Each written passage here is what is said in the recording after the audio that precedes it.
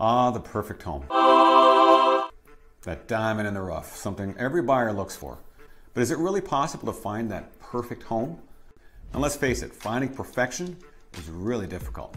So in today's market, even if you find a home that meets all of your needs, checks off all the boxes, there's a good chance you found a property that's perfect for somebody else and meets their needs.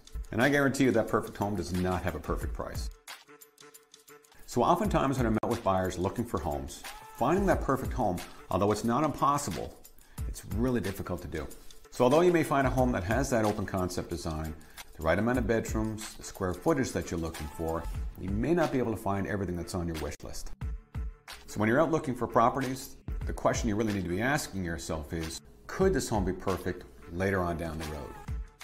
Now, let's face it, unless you have boatloads of cash and not have to worry about financing, that perfect 10 could actually be an 8 or a 9, or maybe a 7.